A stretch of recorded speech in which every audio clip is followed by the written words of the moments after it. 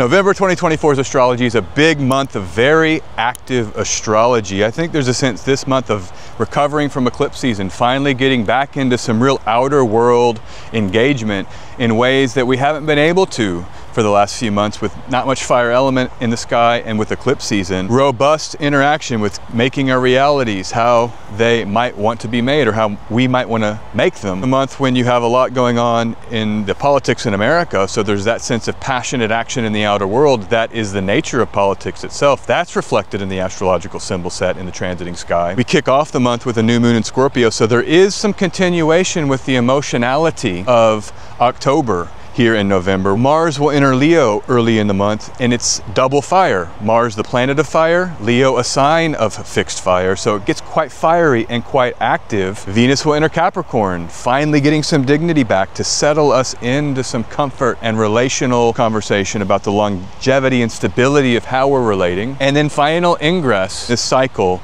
settling us finally and officially and irrevocably into this new Pluto and Aquarian world, the age of air and the age of Aquarius, this sub-age of Aquarius, you might say. I'm astrologer S.J. Anderson. Join me, another breakdown of the month ahead. We're going to look into the month, feel into the symbols, talk about how it might affect us both collectively and interpersonally. Stay with me here.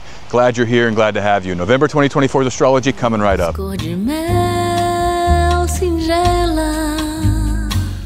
So we kick off a month with a new moon in Scorpio, right on the first of the month, UTC 12:47, 9 degrees, 35 degree minutes right in Scorpio. Always interesting when you kick off a month with new energy. It can kind of be a chance to use this month to maybe start with that first day on the calendar with new things in an area of your life, initiating new things, starting new things. So check that Scorpio house, because there's a chance for some newness to come in there here right on the first of the month. So we continue here in November, this very emotional time. Mars in Cancer, Saturn in Pisces, the seriousification of the emotional states and taking our emotional body seriously. If there's heaviness and weightedness, of course, I mean, you've got Mars and Saturn and these water signs. Scorpio will be trining them both, so I think there's still opportunities. Those opportunities extending from October to work with the emotional body and process those challenging emotions. We get that also here in November. This new moon doesn't have Venus or Jupiter making an aspect to it. And so there is a layer here of maybe the hope being removed at some level, just symbolically. So if it's a little bit tougher emotionally, Mars towards the end of Cancer, nearing that anaretic degree, that unstable degree as it's about to change signs. Mars opposite Pluto right here, very close in orb. You know, it's a tough new moon, I think, given that Mars's condition is so dramatically strained. And so that could be part of the emotional body, the emotional states that you might be working with. Again, less of the hope and more of the challenge, frothy, emotive, triggering, you might say. I think we're in a time of triggering with Mars slow. This new moon may introduce you into aspects of your emotional body that maybe haven't been around yet, and it might not be altogether smooth. But that's also, you know, the silver lining is when we go into the pain and we say, this is how it feels to hurt. We sometimes excavate things that have been under the surface or things that need to come up to be healed, or it's just an opportunity for healing, an opportunity for growth and healing anytime there's emotional triggering.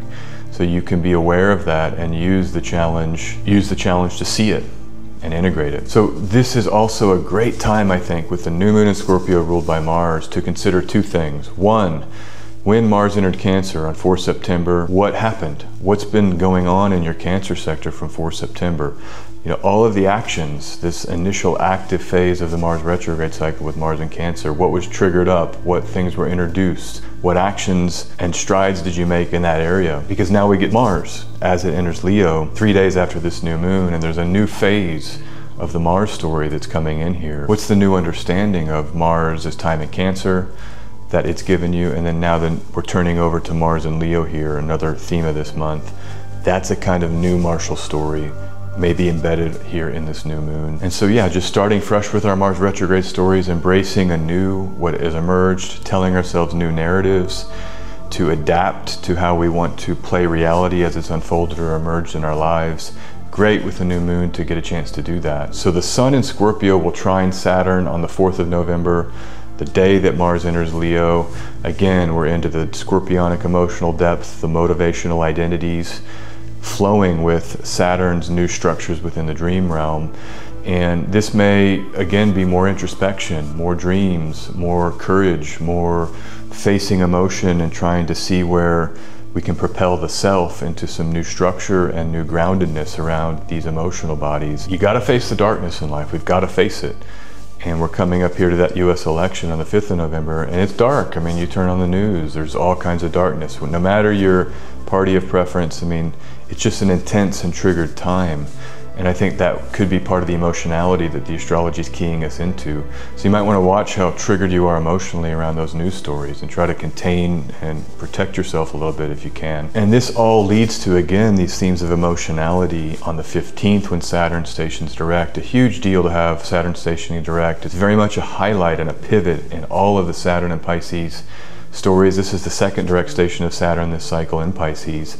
So again, I mean, just put up Pisces in your chart. You got a 10th house Pisces, what's happening in your career this month as Saturn is stopping? What new foundational layers are being established as Saturn had laser-like focus in your 10th house and is now moving forward? So that's Gemini rising, folks. It's all about these career inflections, Saturn being great rank, Saturn laying a new foundation in career. Kamala Harris, of course, is a Gemini rising. So this, if she wins, is about her new role, Saturn stopping there in her 10th house. Just as an example, we all need to do this in our charts. We all need to examine it and process this moment of, hey, Saturn has been trying to strip things away, giving us a task that might be taking time and effort to establish something new in a sector of our lives and in our charts. And this is the month to dive into that. And it very well may be about dreamscapes and emotionality and visioning and religiosity and yearning. That's all the Piscean themes, and creativity. There's some kind of struggle we've been tasked with around those themes that now we get to check in around. So it's exciting because now Saturn is moving forward. It won't station retrograde until mid-2025. Saturn stationing direct is keying us into Saturn entering Aries in May, because it enters Aries from this direct station pivot. So we're getting some new Saturn stories. We're well on the way. What structures, what's the depth of your dream, defining the dream, articulating your desire, articulating what you want to see for yourself, all key ways to move into and maneuver with a symbol set of Saturn and Pisces. Great ways to maneuver within that, making tangible the vision.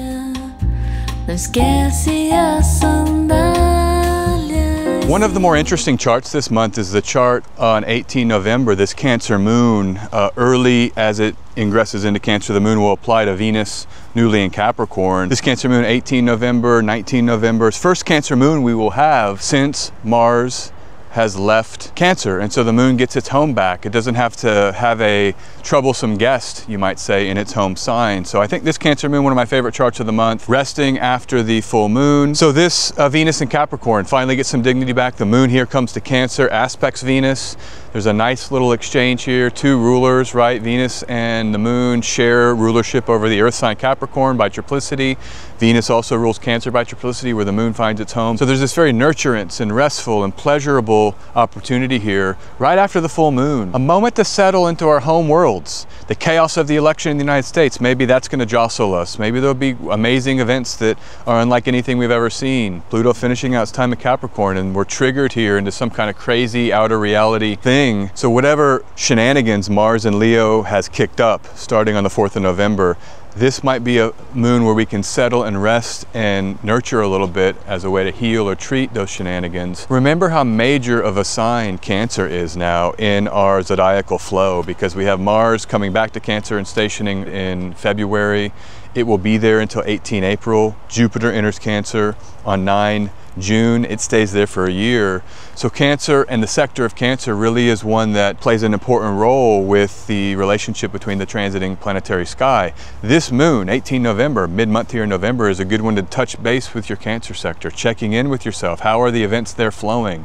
How was Mars there in September and October impacting that sector? And now you might get a little bit of a respite to settle and to review and prepare for Mars's coming back there in January 2025, right in the first 7 days of the year. So of course the wrinkle here is the moon is squaring its nodes. When the moon is angular to its nodes, that old Vettius Valens idea, we get a little bit uneasy because there is the nature of eclipses, the unexpected events that can come. But for my money, I'll take this Cancer energy. I'll take the moon not with Mars aspecting Venus. Remember, it's also very close to that Mercury and Jupiter opposition, which is a mutual reception, Mercury in Sagittarius, Jupiter in Gemini. So that is an element of this chart that I really like, the grandeur of vision brought through the particularity of analysis, and how those two things fuse to often produce, you know, the most important breakthroughs we can have. We have the big picture and the small, detailed planning to allow the big picture to manifest. The moon is averse to those planets, however, but still that's a larger part of the moment in time. Finding home within the chaos. 18 November, moon opposite Venus, moon in Cancer opposite Venus in Capricorn. Enjoy this one. So if you're interested in this kind of analysis, I have a Patreon that includes weekly emails where you'll get my analysis similar to this for moons every week. I like to look at most of the moons and the ones that I'm enjoying more than others. Newsletter called Lunar Signals. So Patreon, SJ Anderson. 144 over there. The link will be in the description.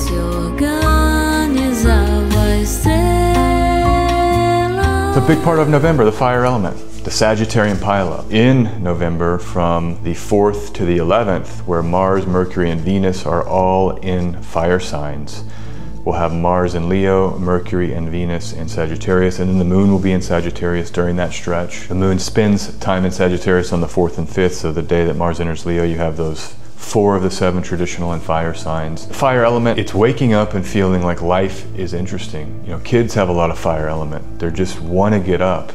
They have a will to live, a desire to be alive, and an excitement about the fact of their existence. And that's what we want to see with the fire element. Trying to tap into what makes us go. You know, what is there to be excited about and to be engaged with in the outer world, mostly when we think about the fire element. And so, you know, what are you living for?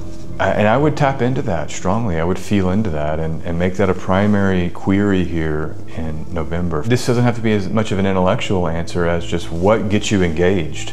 You know, trying to feed that and give time to that, especially right here this 4, 5 to 11 November when you have these planets in fire signs. When Venus shifts to Capricorn, some of that focus changes. So Mercury enters Sagittarius on the 2nd of November, thoughts may multiply. Jupiter ruled Mercuries are known for that, just talking and a lot of words and a lot of ideas.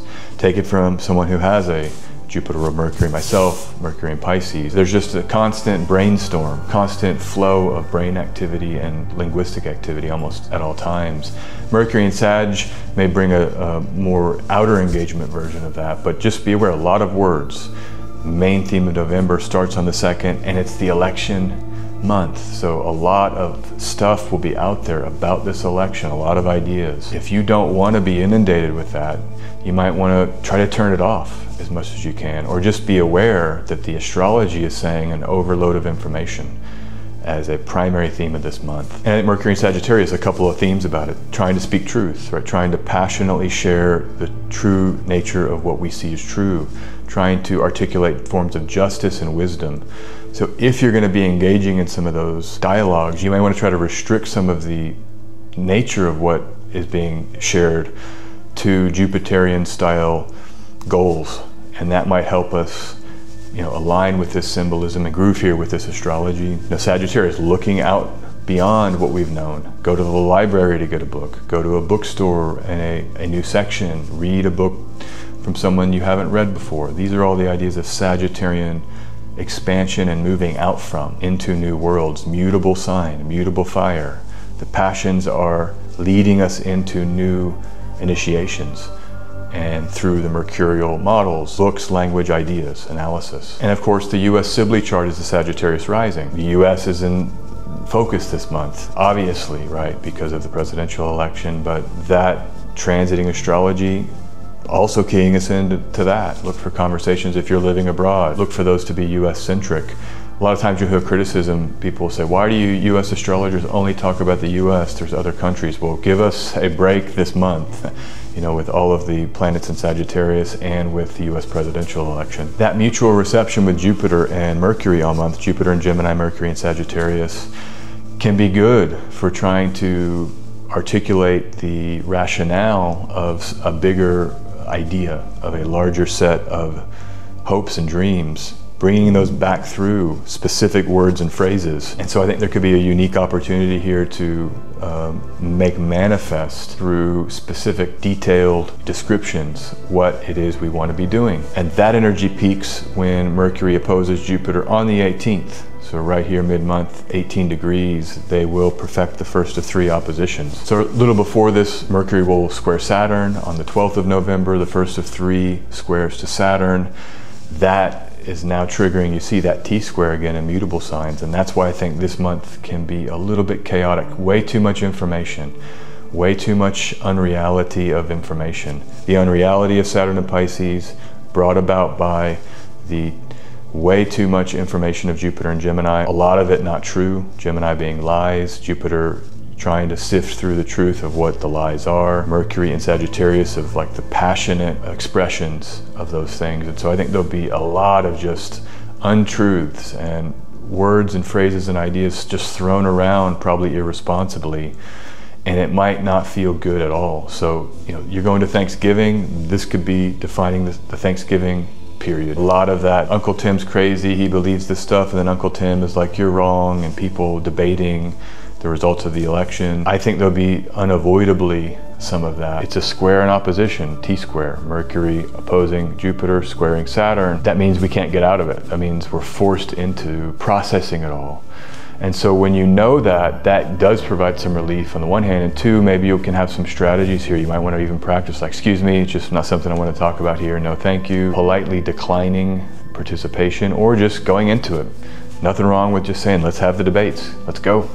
And really engaging expressions of big picture ideas and of depth of truth. The world is changing. We're in a mutable period, Jupiter and Saturn in mutable signs. We're in between 2 states. Next year's cardinal initiation in summer is that world that we're becoming, but now it's this mutable time, and having Jupiter and Mercury mutually receiving each other does allow for trying to sift through and express that. In a certain sense, this is the time to kind of just throw everything on the wall, express anything you want to express, and try to discover some truth, try to get that foundational Saturn energy here, feel that here. And then finally, Mercury does station retrograde, 22 degrees Sagittarius on the 26th of November, and that is the time when you might have the most blocks and delays and most challenging energy of this Mercury retrograde. Plan around this, all of this stuff we say every time. Back up your data, don't travel if you don't have to on this date, and let that Mercury peak happen. And then as it goes backward, you'll be able to integrate some of what Mercury's doing there, but always preparing. I never do important stuff on the dates of the station. I've learned my lesson too many times that I just never do, you know, anything if I can avoid it around the time of that retrograde station. And I think this will be a chaotic Mercury retrograde, maybe one of the more chaotic ones I've seen in a while because of the mutable T-square with Jupiter and Saturn. This is going to be one we might have to be questioning beliefs and words and getting new information, and everything is put into play. And so just like with Mars retrograde in Leo, I think we will have to not only challenge our ego formations this month, but also challenge our belief sets and the facts that we attach ourselves to. That's all in play here for like a chaotic swirl and a mixing and a review.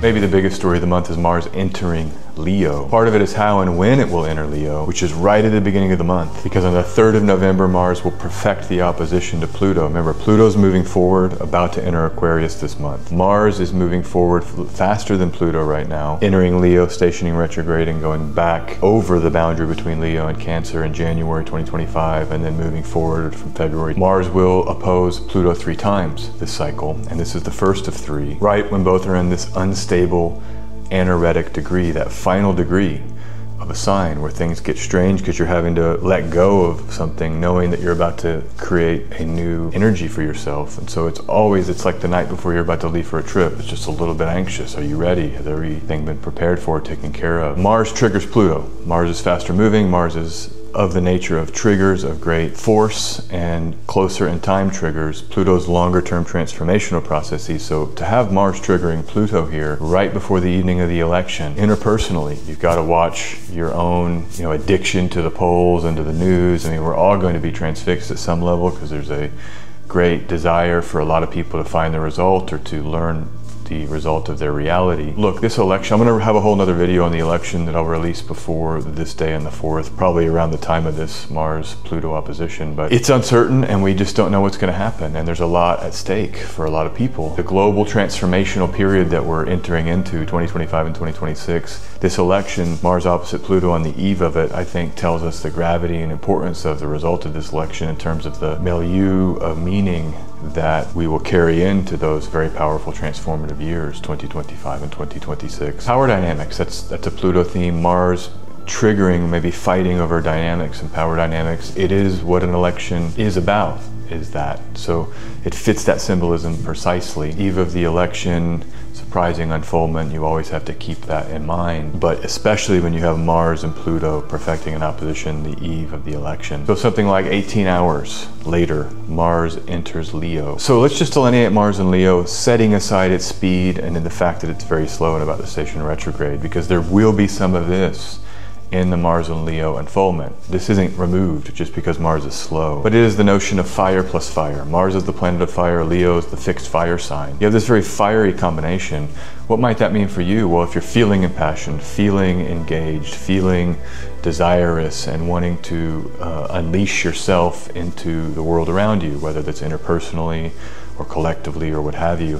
I do think it fits with people responding to the result of the election and being actively engaged passionately with the world and how the world is forming after the election. So there's that side of it. Confident, bold action, not hesitating to initiate the selfhood and inject that selfhood into the world around you. Expressing your opinions politically. I mean, that would be shown here, and you may want to be aware that the astrology is kind of like a flamethrower, and you don't want to torch things around you, so you may want to kind of be careful to temper or tame some of these flames, because you don't want to torch people. In terms of the slowing speed of Mars and the retrogradation, I think immediately 4, 5, 6 November, right when it enters, you've got to be asking yourself what is happening in the Leo sector, because now the part of the Mars retrograde story that is contained in those Leo house topics, Mars is there triggering those up for the first time. What facts emerge, what passionate actions arise, what things are triggered that you've got to now note you may be dealing with them for a lot longer than you would in a normal Mars and Leo year. Because it might be quite obvious. Sometimes it is. With a transit, it's just boom, those house topics triggered, Mars, boom, now you're dealing with that. And we know Mars won't leave Leo finally until 18 June. So it's going to be a longer process with Mars and Leo. 18 June 2025 is when it's completed. And that's why it's important to pay attention, because you're giving yourself a heads up around timing of what emerges. With the retrograde, see, that's one of the main themes of Mars retrograde in Leo and stationing retrograde in Leo on 5, 6 December is that we have to review who we are. The ego structures that we think have served us and that we're bringing here into late 2024, those could be smashed a little bit here. And I think it's part of the election results. I mean, we feel so impassioned about politics, and what if the world is changing in ways, and it is, and we'll have to navigate how we have ego-based attachments to certain things as these results come in. And the classic case, I mean, astrologers are going to have to. And there's a lot of astrologers. It's like many have predicted Harris, many have predicted Donald Trump. That's just one example of the kind of ego reconstruction that a Mars retrograde in Leo can imply. This may apply across industry, various industries, various areas of life where we're having to say, hey, I thought about myself as this way, or I thought that I was like this, or this was going to be a certain way, and then boom, Mars comes, stations retrograde. Nope, you got to reconstruct it, rebuild it. And there you go. The next day after Mars enters Leo is the November presidential election on the 5th of November. So you can see how intense this early November moment is going to be. Be aware that the astrology is making it more combustive and more transformative than it might otherwise be in a different year. And the only other transit I want to point out here about Mars in Leo right now is that the Sun will trine Mars at the end of the month. The Sun will enter Sagittarius on the 21st of November. Then these two planets of fire will be in fire signs and trining each other. And that can be the positive side of fire. You know, Mars in Leo is ruled by the Sun will be receiving Mars, What are the positive sides of fire? Well, it's wonderful to be engaged in the world. It's wonderful to have an ego, actually. We need to have a healthy ego or we can't function. It's great to have an identity and know who we are and know what we want and then know what we want to achieve and seek based on being lit up with life, you know, engaged and lit effectively. So look for that towards the end of the month. Even as Mars is grinding way slower towards the end of the month, the sun trining it on the 27th of November may help bring a brief respite from the grinding energy and may help clarify again what we'll be working with longer term and maybe release us from some of that grind town vibe that a Mars retrograde can bring about and often is about. All of November, Mars is slow, enters Leo, slower, slower, slower, slower, slower. I'm feeling it already. I don't know about you all, but the last week here in October, just frustration in the air. I mean, I've talked to a lot of people. It's just this sense of being trapped or bound. And that's always what happens during a Mars retrograde, just in general, because Mars does signify those things: movement, force, passion, action, fervor, power, and building and making. And so as it's slowing, we're just not able to quite do as much or feel like we're as productive. So if you're finding frustration as a keyword, that could increase here in November, and it might become even more frustrating because it's fire frustration. And frustration is of the fire element in a way. So Mars now in a fire sign and even slower. Just be prepared to manage your frustration. Be prepared to embrace Sisyphusian models of life. You know, the notion that we just have to kind of grind sometimes. There's just no escape. No one gets out, and you've got to work and grind and, you know, try to keep a smile and love in your heart, 100%. But life sometimes forces a quotidian framework of feeling maybe less free, you know, a restriction of action. And that's here in November, so just be aware of that, the main theme of November. So the Venus cycle has been a big story over the last little bit, because remember, Venus was in Libra, then it came into Scorpio. Venus was in Scorpio for that solar eclipse in Libra in early October. Late September, Venus entered Scorpio. Then it entered Sagittarius, a sign where it's less robust potentially. It's not the worst sign for Venus, but it doesn't have the place that it likes to be. Sagittarius is a masculine sign. It's a sign of fire and passion of the outer world. It's not as much a sign focused on the beauty of the self and the relationship. But finally here in November, on the 11th, 1825 UTC, Venus will enter Capricorn. Venus gets to rest a little bit and refocus its goals. Remember, Venus is a beautiful evening star. It has strength with the synodic cycle with the sun. And now it has this Capricornian energy from which it can settle. We might shift to more long-term planning around the relationship. What's really real? The depth of the people around us. What do we really like? What's really pleasurable? All of these things are evoked here. Long-term solutions to relationship and pleasure, which is important because a lot of relationships can be fleeting, a lot of pleasures can be fleeting. We get to begin to examine those topics, those Venusian topics, through a longer-term stable view. Relationships and life cycles, astrological patterns of personal experience by Stephen Arojo, very famous astrologer, very well known, books all over the world. So he was an astrologer very popular in the 70s and into the 80s. Curious about what happened to him. I wonder what's going on with Mr. Arroyo these days. But from this text, he writes, Venus and Capricorn especially needs a really deep love, and they're short-changing themselves if they hold on to something just for security. And so that becomes the task. You know, do we have only a security-focused view of our relationships? Is it only about the practical long-term implications? Are we going to also look for the depth of love, that higher octave maybe of Capricorn and of Saturn?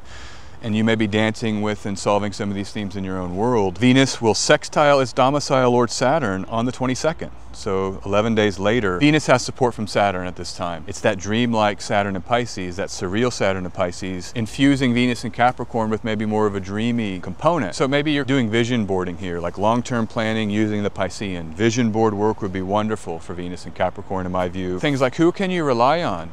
Planning for 2025. Mars is retrograding here very, very soon. It's slowing down all of November. I think it's a great time to think about, who can we rely on? Who are the people that you rely on? Who are the people that you allow to rely on you? These are core questions with Venus in Capricorn. I've been on farms before and like yoga retreats out in the middle of nowhere, and it really becomes about who's doing what. You know, you're a unit. People are a unit of functionality, and we have tasks to support the whole. This may be what we're called into here is, you know, what is your obligation to the people around you? How are they obligated to you? And making sure that there's some cohesion in that structuring for functionality, for making and doing, right? We have to make and do. We have to figure out who's responsible for what to get food on the table, right? And that becomes the Venus and Capricorn view or theme. So the full moon in Taurus, 15 November, late in the evening, 21:28 UTC. It's a Venus and Capricorn ruled full moon. We've got the moon in Taurus ruled by that Venus fresh in Capricorn. And so these Capricornian themes extend into the mid-month peak of this full moon energy. Taurus is often thought of as of stability, comfort. You see people like the laziness of Taurus or something like this. I think a lot of those significations would actually apply to Venus and Capricorn. Not that it's lazy in Capricorn, but it's about stability as a key word in Capricorn, probably more than Taurus because of the Saturn and Mars ruled nature of Capricorn, two planets that take things seriously and they're all about solving problems. So that's what stability is. Stability is the nature of protecting oneself from incursion. That Venus and Capricorn trining by sign, the full moon in Taurus, we're right in here, a Venus and Capricorn month, with the full moon being ruled by it. The wrinkle with this full moon, of course, is Uranus and Taurus is right next to the full moon. I mean, within 2 degrees. And that invokes just the theme of surprises, twists and turns, upheavals, true surprises that are fast moving, like lightning. And so be prepared for that. I think about this more in the context of the news and the mundane astrology, often how I like to work with Uranus. And I mean, I'm watching these headlines every day. It's accelerating even more into these wild, like global war themes that we had last time Uranus was in Taurus. It's highly concerning, actually. I mean, we're very close to major shifts with these outer planets. 2025, of course, being extreme for that.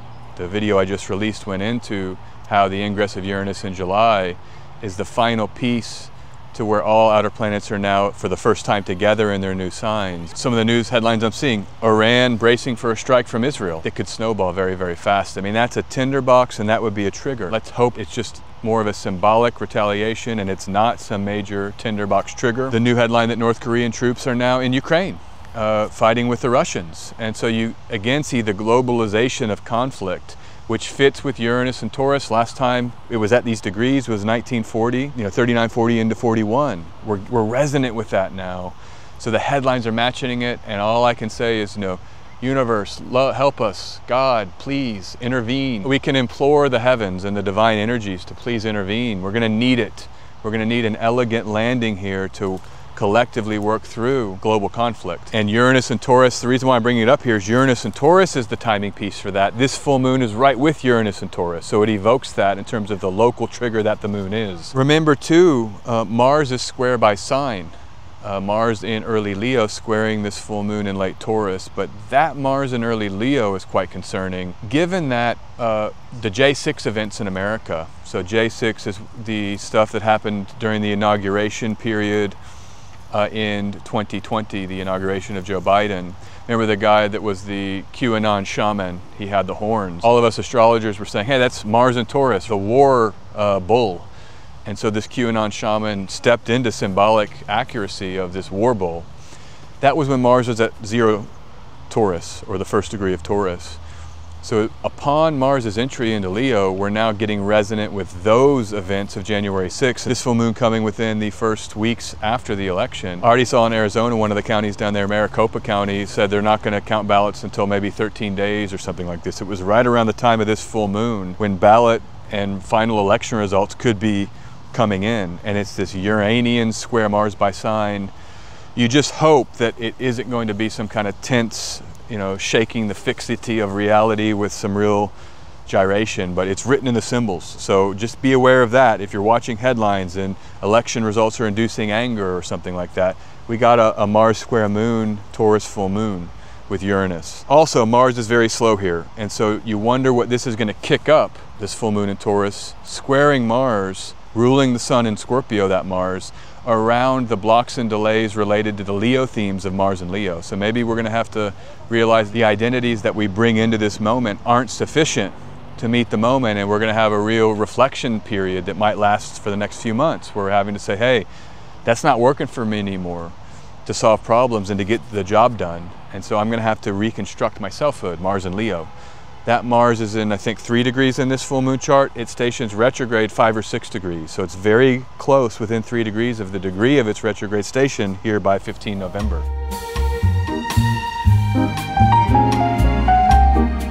want to talk about Pluto and Aquarius's entry over here by this water. Come with me, come on with me. I love that sun coming down. Look at this, how it shines on the water. Really cool, I think, for the sun in Scorpio. Stagnant water and that sunlight hitting the stagnant water. You can get a reflection, the sun off of the water, only when the water's still, or a good reflection. And this is a nature of the sun in Scorpio, that it allows us to sometimes see things in a completely different way. We're seeing what we might say is the scorpionic depth, and the sunlight reflected on the still water allows us to see something deeper than maybe we have seen. Sun will be in Scorpio in November. It will be there until I think the 21st of November. Keep that in mind. What's being reflected back to you this month? What are you being shown with that sun in Scorpio energy?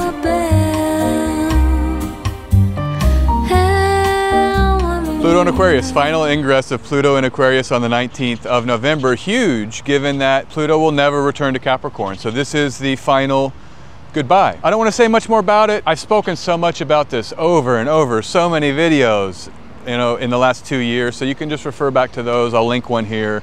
I have a long Pluto and Aquarius video that dials in some of those themes. Dan Waits and I have done a couple on Pluto and Aquarius. Just know those big themes are innovation around technology, social issues, challenging power. Fight the power is Pluto and Aquarius, where we can transform the structures of the system so that it's more fair and the kings get weaker, the people get to transform against the kings. And then there is the themes of what is humanity, what is a human being, what does it mean to be a human being. Some of those definitions may get altered here as we come into new understandings of beingness, that part of the word, human being.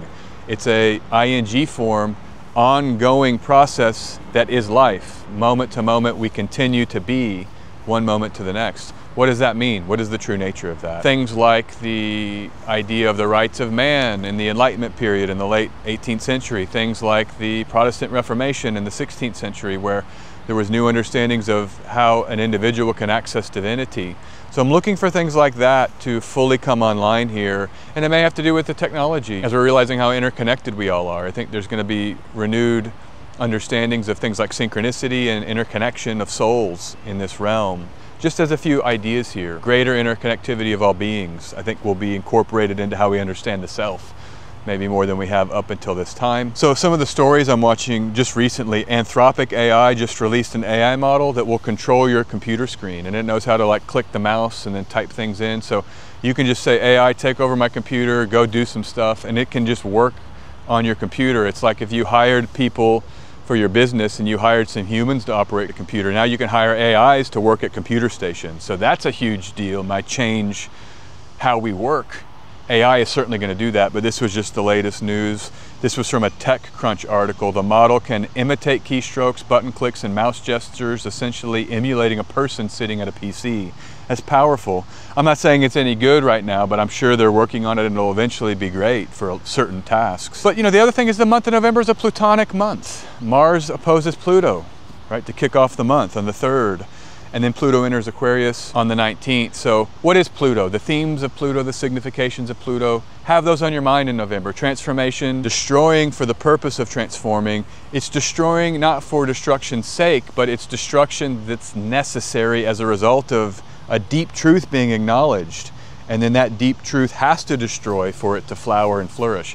When we acknowledge truth, instantly whole worlds that we've built up get destroyed. Like if you say, okay, the truth is that, you know, I don't like this person I'm in a relationship. That's the truth. Then there's no way to go back. You can't go back and have dinner anymore, right? You know that truth and it's changed the dynamic because you've acknowledged and admitted something that maybe wasn't even available until the Plutonic moment. So things like that, I think, could be here all month. And I just want to say, again, back to the social political. I mean, we're now fully into this resistance as a theme, 20 years.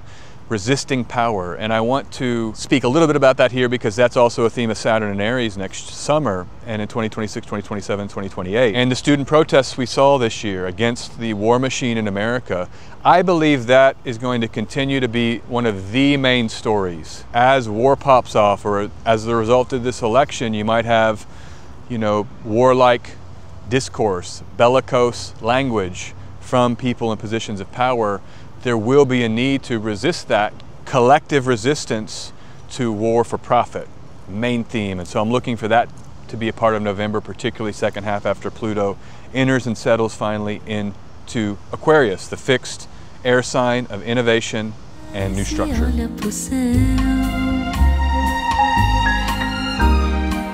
All right, that's it. That is November's astrology. Have a wonderful November, as best as you can. Chaotic month, mutable T-square, Mars slowing even more, US presidential election, Mars opposite Pluto. So just hang on this month and as best as you can, maneuver through it with grace, dignity, and a spiritual centered focus, and get excited a little bit here. Some fire energy, a fire element month, getting out into the world, addressing what it is that you're excited about in this world. Strongly supported here this month. And you can support me, like the channel, subscribe to the channel, follow me on Instagram, SJAnderson233, support me on Patreon, SJAnderson144 there, just like I am here. Thank you for your support, and I very much wish you well, and I'll talk very soon to you. Peace, best, take care.